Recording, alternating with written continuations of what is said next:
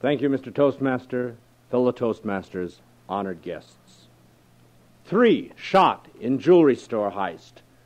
Police seek kidnap slayer. No matter how often I see headlines like these, I get a shock.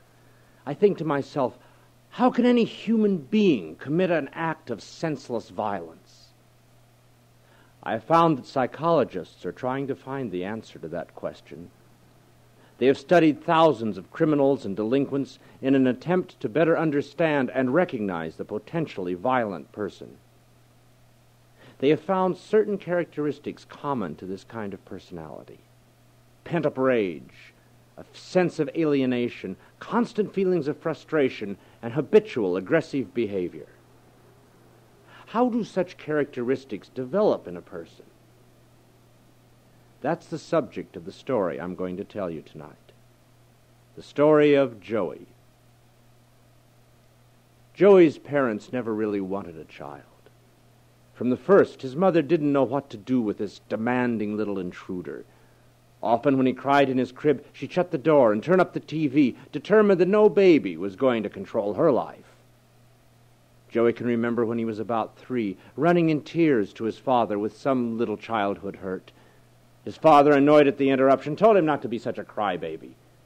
When Joey persisted in his appeal for sympathy, his father lost his temper, shouted at him, and pushed him away.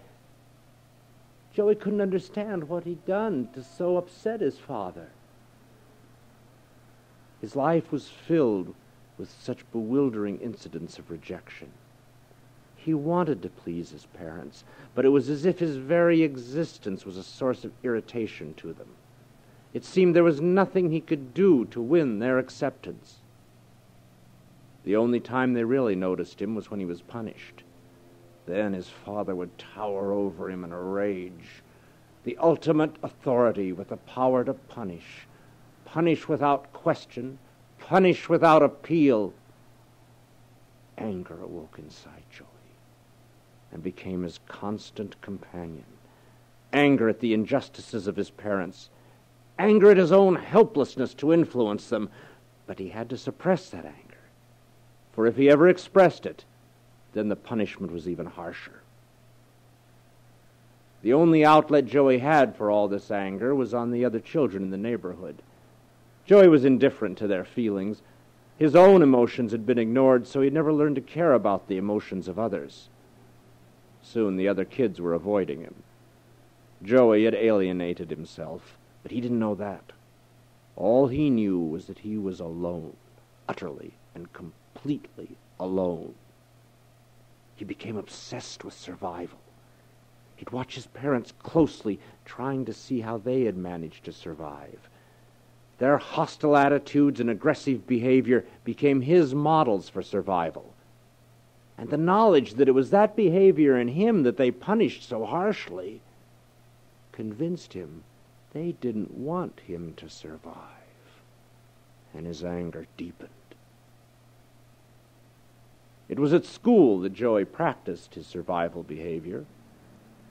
It won him the animosity of the teachers, and he was always in trouble. So, Joey said to himself, these adults don't want me to survive either. He desperately wanted to make friends, but he had never developed a bond of sympathy with others that is the cornerstone of socialization. The only acceptance he could find was among those of his peers who shared his suspicious and hostile attitudes. But that acceptance became very important to him. He would do anything to win the approval of his gang. If they wanted toughness, he'd be tougher than anybody else. If they valued rebelliousness, he'd be more of a rebel than anyone else. And when that toughness and rebelliousness was punished by the adult authorities in a way that to you and I would seem quite appropriate, to Joey, it seemed like just another assault on his attempts to survive. It was mostly as a gesture of defiance that Joey started snatching purses. It was his way of saying, you're trying to keep me down, but look at me, I'm surviving. As for his victims, well, why should he care about them? They were only part of this world that was united against him. It was only a matter of time before Joey got his hands on a gun. And then something happened inside him. With a gun in his hands, He wasn't helpless anymore. With a gun in his hand, he had the power to punish. Punish without question. Punish without appeal. Now it was safe to let all that rage out. And one night in a dark alley it came out. He held his gun into the face of an old man and pulled the trigger.